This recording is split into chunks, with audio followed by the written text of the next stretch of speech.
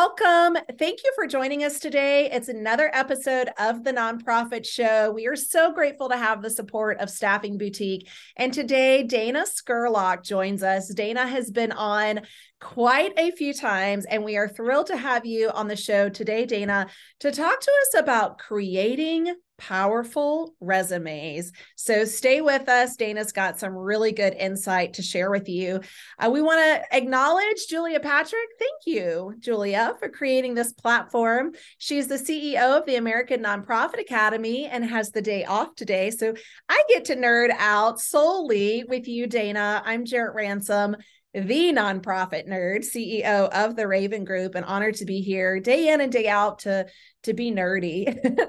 But I also want to give a shout out to our best friends and presenting sponsors. So grateful to have their ongoing contribution, not only here to the episode, but truly to the sector at large. So thank you to our friends at Bloomerang, American Nonprofit Academy, Your Part-Time Controller, Staffing Boutique, where Dana joins us from, Fundraising Academy at National University, Nonprofit Thought Leader, as well as the Nonprofit Nerd.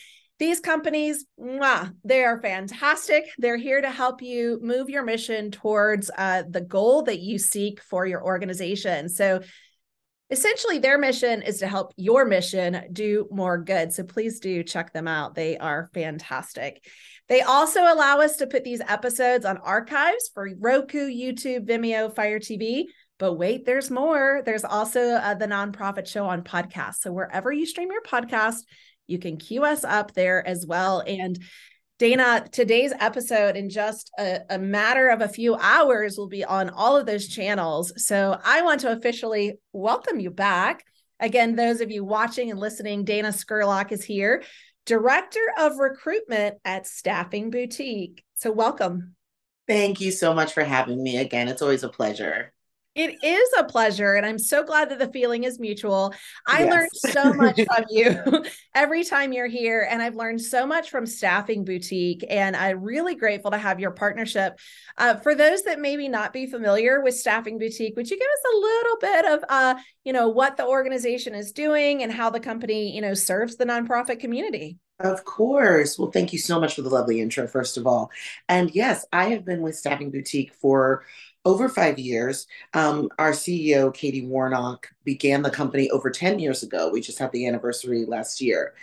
So we're a woman-owned third-party staffing firm, meaning when organizations have a search, whether it's a permanent search or a temporary job that they don't have time to fill themselves or simply have had trouble in the market finding what they need, they come to someone like us. We've got the time and the expertise to focus on what they need. And we go out into the job market and identify candidates on their behalf and do the initial screening and just basically assist everybody with the recruitment process. And by everybody, I mean both the candidates and for the client that's looking to hire. Our niche is that we only staff for nonprofit organizations. So our entire practice is focused. Yes, I know, right? You love that. We're industry focused. So we could be working on any type of position, but it's all for nonprofit organizations. And that's what makes our expertise special, is that if you're at a nonprofit and you do need assistance with hiring, we have experience working with probably the type of mission you have, the budget size that you're working within. We've placed that type of staff member before. I think with a lot of other third-party firms, the tricky thing is that they may have done recruitment before, of course, but they may not have done recruitment of specialized things like development or programs the way that we have. And so that's what kind of sets us apart. Fantastic. And Staffing Boutique has been with us from the very beginning of these episodes and one of our first presenting sponsors. So we have been fortunate to have you alongside us, Dana, to talk about, truly the workforce in general, how we're faring across the nation. At the beginning, it was like, hang on to your job and don't let go. And then there was a lot of letting go and shifting around. So, today we're talking about that shift and really talking about, creating those powerful resumes. So the first tip that you're going to dive into is sharing the crucial information that absolutely needs to be included on those resumes. So what is this crucial info, Dana? Well. I have, just to preface this, probably seen, I would say 5,000 resumes in the 15 years I've been recruiting. I mean, Wow. just, and the one thing I would say to people, and this is what I say to every candidate that has a question about a resume, hiring managers are looking at your resume for, I mean, the figures were a few years ago, probably about 30 seconds. So you have to capture their attention and give them a reason out of the 500 responses they've gotten on Indeed or Idealist or NIFA or any of the other job sites. You have to excite and interest them and put your resume in the pile of, let's call that person at some point for this process. And so I think a good thing to just preface looking at your resume with is this has to be, viewable and be interesting enough within a 30-second view, because most hiring managers simply don't have the time to review the resumes with a fine tooth comb. So if you've put information at the bottom that's crucial to the job, or if you've sort of buried things on the second page that are important, Yeah. or a skills section that you think might relate to that job, that's something that you have to think about. I would only be seeing this for about, 15 to 30 seconds to start. What would that look like? The second thing I would say is, so the most crucial information is going to be your most recent 10 years, of course, of experience. Although I say that with a caveat, because a lot of times I'm talking to candidates and I'm trying to vet them for a particular position. And they'll say to me, well, I did this exact type of thing that you're describing. I only did it for 4 months at this place, so I didn't put it on my resume. So then I have to kind of go in and say, okay, you have experience that pertains to this job that you applied to, but you sent a resume that doesn't have it on there. Right. So what I would say, the crucial information on the resume is anything you want the client or the hiring organization to know about your background, it has to be on the resume. You can't wait until you get an interview to mention the thing that, or the volunteer experience that you actually have that pertains to the job. So what I would actually advise is to tailor your resume to every job listing that you apply to. I would rather send out 5 very tailored resumes that highlight the things that pertain to that particular position that you applied to than 15 or 20 spamming resumes as is. Because Mhm. that's something that I think that a lot of people do. You can tell they haven't, the cover letter is just cut and pasted. The resume looks the same as they probably send it to everyone. The objective at the top of the resume has a different job on it. Like, so they're not, you can tell they're not for your specific position. You can tell that it's just a general thing because they're in a hurry and they're applying to so many things at once. I actually think you have better luck as a job seeker by tailoring your resume to each individual job and taking a bit more time on each one. So that was from the crucial info would be anything that applies to the particular position you're applying to. That makes So a lot of sense. And then also to that point, Dana, like, they're lucky, I feel, if they even get to an interview to talk about that thing that wasn't highlighted on their resume. Like, exactly. otherwise, in that short amount of time, as you said, they're going to be overlooked for the next candidate that does have that tailored mention. Exactly. And things that, that also means reading the job description carefully. And, the things that like you would answer during an interview and say, oh, I have experience with that. Or, I did do that. I did take a seminar in that. Those are things to put in the cover letter, to incorporate into your resume somehow, like so that they, are something that catches the hiring manager's attention. Now, I mean, just a side housekeeping note, crucial information is also going to include your correct name. I often am having resumes where it's like, I'm not sure what their name is because they're listing nicknames or they go by something else and their email says one thing and their resume says something else. The label of the resume doesn't indicate whose resume it is, or I'll get resumes that say like my resume or 2023 resume, instead of, it should really be like your name or initial and name resume or what have you. But like, something that if I were to pull it out of the email and save it somewhere, let's say I'm a hiring manager and I have it on my desktop, I want to be able to see and know what document it is when I'm looking at it. And so if you send sort of your personalized labels on your documents, that can sometimes impede that. And you may just get lost in the sauce due to that. Oh, So that's that is a important. good tip. Yeah. So the crucial information goes beyond the resume into how we save our files and maybe even the Mm-hmm. subject line of what we Yes. submit. That's Mhm. really good to talk about. What about the length? You touched on this and you said, if this is on your second page, and I remember back in the day, Dana, it was like you must commit to one page, no more than one page. So what is the length now for a strong resume? Well, I, like you, Jarrett, grew up in the one page resume mantra that we got Right. taught from, home ec type classes in high school to college, and then they were prepping us to start, going out in job interviews and things like that. They all said only have one page. Yeah. What I have found in since recruiting in 2006 is that so much is digitized now Mhm. that it's not as big of a deal if I'm looking at a resume and it goes over to a second page. It really doesn't, because I'm not printing them. When I first started recruiting, my job was as a candidate recruiter. I would print out probably 50 to 60 resumes and just sit there and go through each one and read it, and then slowly go through and call the ones. I mean, A pile, B pile, and all this kind of stuff. That's really gone by the wayside. We've got Google Docs. So I wouldn't worry so much about the physical length if it's within 2 pages. Like, I don't think that it's as much of a thing of like, let's not have more than one page.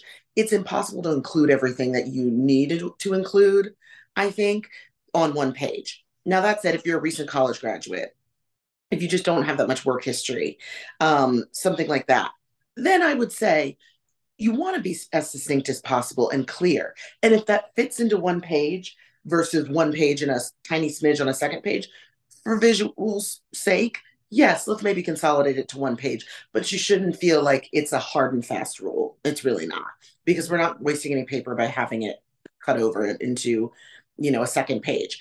Now, that said, if you are somebody who is trying to put together like 25, 30 years of a resume, when it starts to fall into like 3 and 4 pages, that I think is what gets to be excessive. What I would do is I would have supplemental information. So I Oh, would have a resume, and then I would have writing samples. Sometimes people, if they have their PhD or things, they're listing publications that they have on their resume and things like that. I think you can have that as like a supplemental document. So you can list of publications. Here's my resume, list of publications, a letter of recommendation, and here's a writing sample. And then the resume itself is maybe a clean, the past 10 to 15 years. If you're a senior person that's been working for 30 years, let's say 10 to 15 years of your information, keeping in mind, or work history, I should say, but keeping in mind how much of this pertains to the job I'm applying to. So if yeah. that means going through your resume and saying, okay, let me take off, a few bullet points from here and a full point bullet points from there, and then adding in a job that was in the past, but it pertains to the job I'm applying to, it might be worth it to do that. So you have to really kind of be your own marketer. You have to kind of copy edit your resume. And I know that's not, I know there's people at home going, I don't have time to sit there and tailor every resume. That sounds like so much work. And I get it. It is more time consuming, but so is job searching for 3 or 4 months, because you're not getting the interviews off your resume. So to me, I would rather spend the time on the onset, really fighting hard to get those initial points of contact from a hiring manager, meaning like a callback, a first interview, etc., so that Yeah. you can then go in and sell them on your personality, on the other information and experiences that you may have that aren't on your resume. You just want to get that first callback. But Absolutely. length of a strong resume is flexible at this point. Okay, flexibility is good. Getting their attention is the name of the game that we're Yeah. looking for. Now, you mentioned, the digital submissions, and I'm really curious about the layout requirements for digital submissions. This takes me into like so many different rabbit holes, Dana. One would be like keywords. I know some places use that keyword search. Another one I've seen on a group that I'm with nonprofits is many of these submissions are being set aside because of the layout, because it's so wonky that like they're being overlooked because the hiring manager just doesn't look at that resume. So what do we Yeah. need to do for the layout of digital submissions? Sure. I think that one of the good things about the digital age is that people have become, very savvy. People know how to use Photoshop and a lot of other design oriented programs. And so they can really come up with quite, visually appealing resumes. I think that that is helpful to a point. I think that if you are applying for a position that is marketing or graphic design or communications or something where your layout skills and aesthetic tastes would play into your position, it might be worth it to show sort of a graphic resume. That I've even seen like pie charts and things on people's resumes that sometimes can be effective. I think you just have to be careful and use that, temper your usage of that, because really what we're looking for is not a bunch of fancy like visuals, but we're really just looking for the meat and potatoes of like what you've done and what you've done in the past 5 to 10 years, really. Um, my biggest thing about formatting with resumes is that it just needs to be consistent. So, for example, if you have, let's say, the title of your job and then the place you worked, the name of the organization, and then the years, and then your bullet points, that's what I want to see repeated throughout the other jobs that you have on your resume. Believe it Sure. or not, I get a lot of resumes where it's clear that they made the resume a while ago for the older jobs. And then they've been adding things to it as they've gained more experience, but they're not following the same format as the older things on their resume. And so what you see is this inconsistency in the design. So I'm totally okay with a very simple resume. Your name, your correct contact information, and then, dive right into your experience. I have no problem with like a no frills resume. But if you have, bullet points at one indentation, make sure they're all indented at the same place. Don't have, sections that are not designed and lined up with and consistent with the other parts of your resume, because it really stands out. If you have periods at the end of your bullet points, those sentences, I'm not a big stickler about like they have to have periods, but if they do, have them on all of them. If you Yes. don't have periods at the end, don't have periods, you don't want to mix and match. That's part of it, is just making it like simple, clean, and easy to read. If you want to add a banner, if you want to add, I see things on the, in the margins of the resume that, show off some of the candidates like design skills, because part of the job is making newsletters or, marketing materials for the organization. I'm totally on board with that. But I think the simpler the better. The other, I think, major thing with resumes is that there's two main versions of a resume you can make. There's the regular reverse chronological resume, which is the most useful for me, and Sure. the most, where you're just listing, here's my most recent job, here's the job that came before that, and on down. Very simple, to the point. I think that that is much more effective than what we call a functional resume. And some people do like to use those, especially as they get later on into their career and they have so many jobs. In lieu of having sometimes like a third or fourth page, they'll do a functional resume where they're just listing all their skills and then listing what jobs they've held in just one line. I hope that makes sense for viewers. But if you see a resume like this, you'll see what I'm talking about. They'll list just like a long list of different skills that they have experience, because some of them duplicate in multiple jobs. So you only have to list them once, and then they'll just have one, blurb at the bottom listing their titles and where they worked in the years, and no additional details. Yes, it does save space. However, a functional resume to me is not as helpful, because it doesn't tell me when you did those skills, when you learned them, when you used that software, or like at what organization you did those things. And all of those things are relevant. So, like, what you did at a small budget organization versus a larger budget organization, that matters. So, if you just have the skills there floating and I can't tell which organization you did that at, I may just pass your resume or put it in the call later pile instead of the call right away pile. And those are the small differences that could make the difference between you getting the job or not. Even in this market, and I still think that it's very candidate driven, meaning like candidates are the ones in the driver's seat. There's more positions than there are trained, experienced staff for some of the higher level positions. Even with that, there's still a lot of competition for these roles, especially higher paying positions. So, and to me, a lot of organizations are struggling with the reality that salaries have to increase.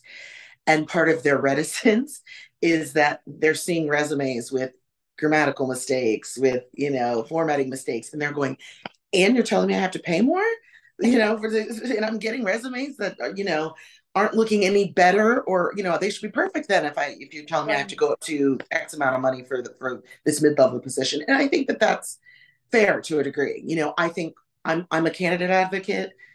salaries need to increase to reflect the current cost of living and inflation. I also think clients are in organizations and hiring managers are being more than fair, demanding, to get really top talent then to offset that or to match that. Yeah, the layout I can see, like there's so many opportunities for our digital space now. I'm a Mm-hmm. huge proponent for Canva. I mean, I use that. It's Oh, very yes. user friendly. You could save it as as a PDF, maybe upload it that way. But I love what you've shared here, Dana, because there is so much to think about it, especially at these different levels. To the pay point, I saw an internship on LinkedIn the other day, and it was touting $26 an hour for paid interns. Like phenomenal, I Oh, think. I know. I just thought, wow, this is a very progressive organization. yes, that's new. That is very new. I thought, well, if I was at internship level, I would be interested in this one. That's for sure. Absolutely. You talked a little bit about, that digital submission, and I feel like we might have crept into some of the resume style guidelines, but nerd out with me more on this, Dana, because there are Sure, sure. so many guidelines.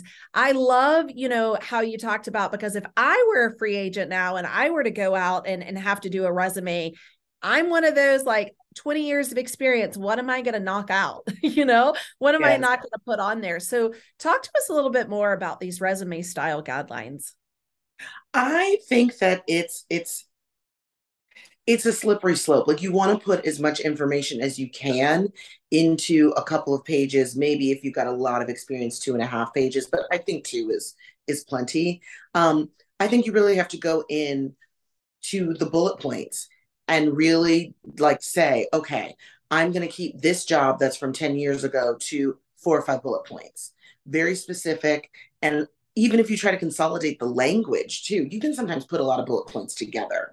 And when I say put the bullet points together, I just mean put the information into one line so that it only takes up one bullet point instead of 2 or 3 to describe what you're trying to say. Like the more succinct you can make the language, the more space you're going to get.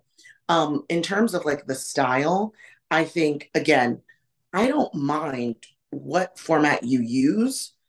Just make sure that it's consistent. So the biggest thing, like there are plenty of resume styles that you can download off of Career Builder, every website. I mean, if you just Google resume format, you're Yes. going to get many, many options.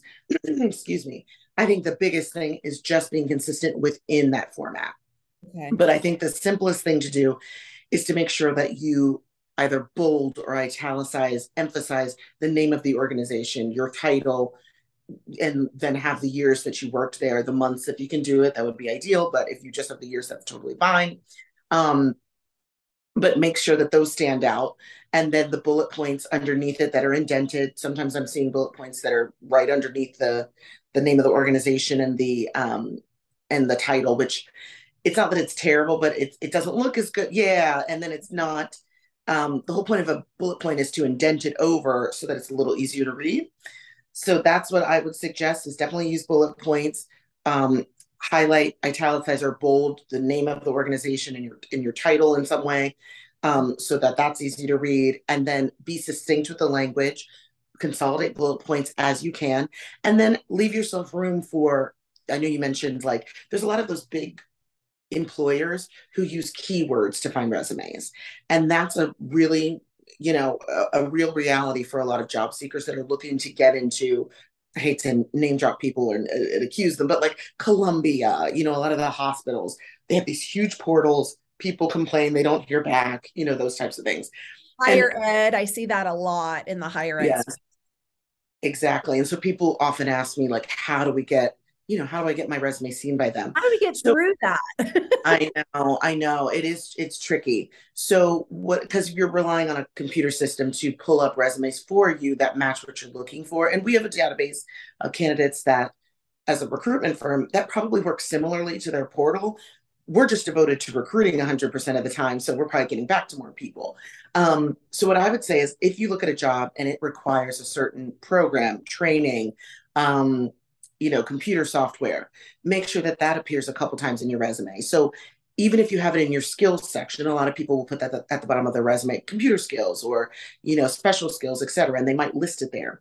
Also put it in the bullet points of the like job where you use that software. So for example, if you used Razor's Edge at your last job to, provide data entry, gift entry, processing, and doing reports and queries, make that a bullet point in that job so that it doesn't just come up with the other duties and then Razor's Edge is at a skill. It lists Razor's Edge twice. So you're going to come up higher in that search, especially on those big portals, because you have that software listed more than once.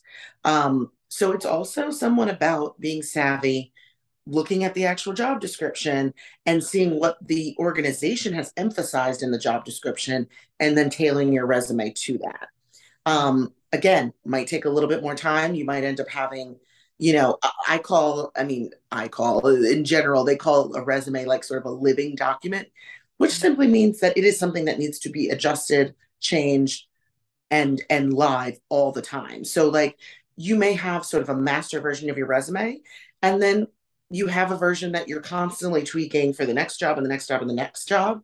And then that one is, you may not keep it all the time because it went out for that one job. And then you go back to the master. And then when you get another listing, you change it and then send that one off. So once you get organized, it sounds like it's, to tailor it for each job sounds very complicated. Once you get going, I think it's actually not. And once you get used to, I think the thing is like, I adjust thousands of resumes. So it's old hat to me. I can fix a resume in 5-10 minutes. Most people are looking at their resume and writing it once and then feeling like they never have to touch it again. Right. Or they never have to update it or adjust it or worry about it. They can copy and paste it and send it off to anyone.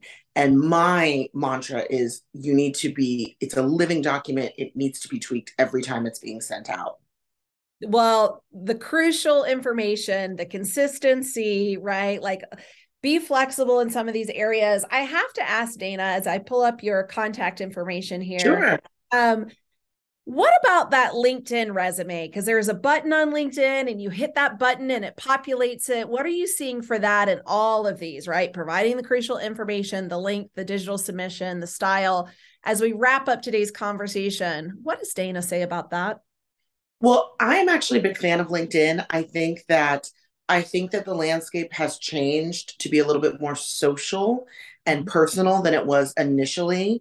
And I've noticed that change, especially since the pandemic. I think people just didn't have much to do. And so we started posting our cats and kids and stuff on LinkedIn, which Here's I think our coworker named Spot. Yeah. I know, and like feel good articles and things like that were usually relegated for more like Facebook.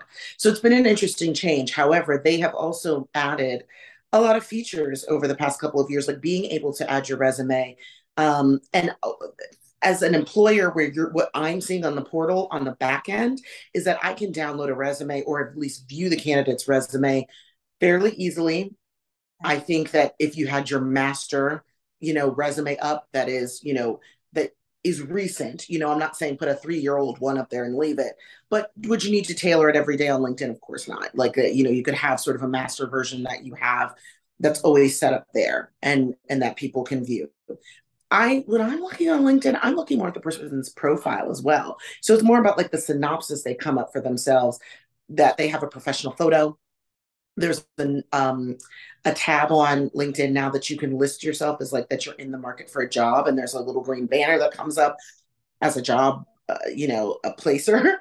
That's very helpful. I don't think it would preclude people from getting a job by not having it up there, but it is useful if you are able to get on there and figure out how to do that. And then, but again, I would say like when I'm looking at LinkedIn, I'm looking at the things that they have populated in their overall profile first. And so that's going to include like usually it's like your most previous job and then, whatever synopsis you want to put about yourself. So that's something to kind of think about, like not just kind of throwing up whatever or throwing up a few lines, but really thinking about how to tailor like a really strong, succinct, specific paragraph about yourself and what you're seeking for a new job. I think when I see profiles where I read something where I go, I feel like I've learned a little bit about this candidate and I know exactly what they're looking for. And it's also a chance to show off your writing skills. Like, is this a nice, clean, professional paragraph? That's going to be somebody that I'm going to, reach out to right away. So everything I did is. I was going to say, we want to be on that A list, that A pile, because I learned that from you, whether we're printing out those resumes or kind of doing it digitally, we're really looking at this. Dana, you always show up, my friend, with such amazing information. And today, as we talk about, resumes, and I heard you say it's still a candidate market. So thank you for what you do as you dedicate your time to our sector. Dana serves as the Director of Recruitment at Staffing Boutique. And check her out on LinkedIn. She does have a fantastic profile, and so grateful to have Staffing Boutique supporting us as one of our amazing sponsors. We could go on, but the good news is we always have either Dana or Katie here each month to talk about, what's trending in the space. So Julie and I are so very lucky to have you ladies on our team, as well as our presenting sponsors. So thank you. I will start off by saying, thanks to you and Katie and the rest of your Staffing Boutique team.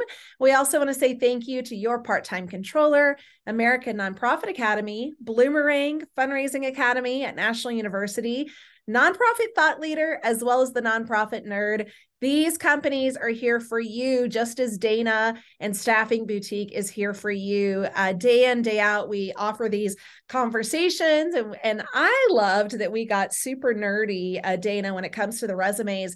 This is not an area of expertise for me. Thankfully, I'm several years out of the job market, but I have seen it take, shape over the last couple of years. So thank you for imparting your wisdom and sharing your valuable time with us. Not a problem at all. Always a pleasure to see you. Yeah. So, hey, check out Staffing Boutique. And we hope that you'll all join us again tomorrow. And as we end every episode, we want to remind you to please stay well so you can do well. Thanks, Dana, and stay warm.